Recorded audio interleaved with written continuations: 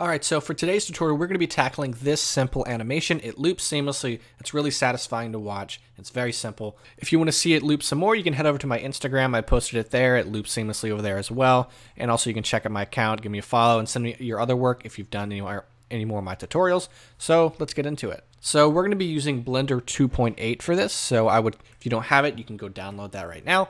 But let's go ahead and add in a plane.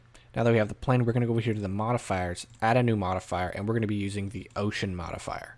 So now that we have this, I'm going to scale it down some, and we're going to add a sphere, just a UV sphere here, and we are going to subdivide it once, and right here in smoothness, give it a smoothness of 1, and now we have a perfectly smooth sphere, which is going to be our sun. So I'm going to just scale it up some just like that. And bring it back. Now let's go ahead and add our camera right here. And we're going to position ourselves right where we kind of want it. Right about here. Control Alt 0 snaps it to view. And now we have sort of the composition that we're looking for. Now let's add our shading. First off, we're going to be switching to Eevee in our render engine. Let's hit Z, rendered. So now it's just gray. We're going to go over here to the world settings and make it black. Now we're going to add a emission shader to the ball right here. And we're going to make it orange right about there and give it a strength of 30. Boom.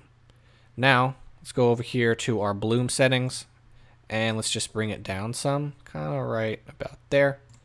And then click on the ocean here. Add a new shader. Make the roughness all the way down to 0, and now we have our water. You can see it working just the way we want. Now let's click on the plane and head over to the ocean modifier settings, where we're going to actually have this as a looping animation. So right here on the time, you can see, you can just play with it, and it moves just like water, and it's really pretty. Alright, now we're going to go over to the ocean modifier settings, and we're going to make this loop. So right here on the time, make sure that your end frames. So go over here to the end frames and decide how long you want your animation to be. So by default, and here in our settings, our frame rate is at 24 frames a second. I've decided that this will be a 5-second animation, so that needs to be 120 frames. So that's very important when we go over here to the modifier.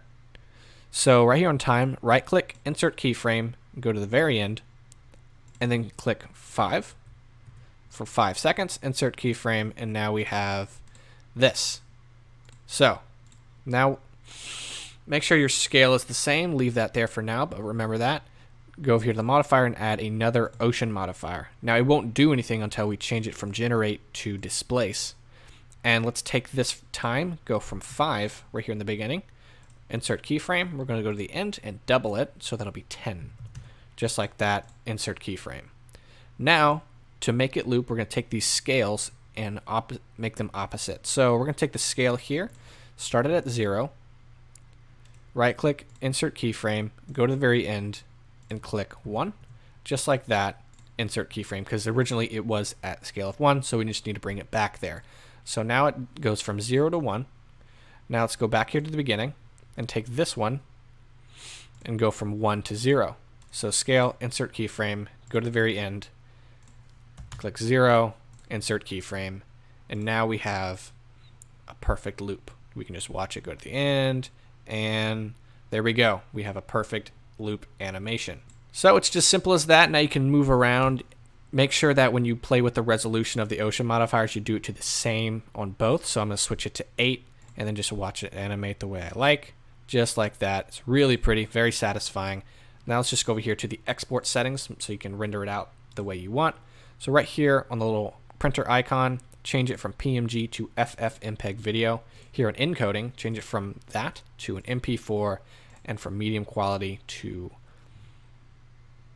high quality, and then just go up here to render animation, and it'll render out and you'll have a really nice animation. So there you go. Thank you guys for watching. I hope you enjoy this, and if you make it, send it to me on Instagram. I'd love to see you guys' work, and thanks for watching.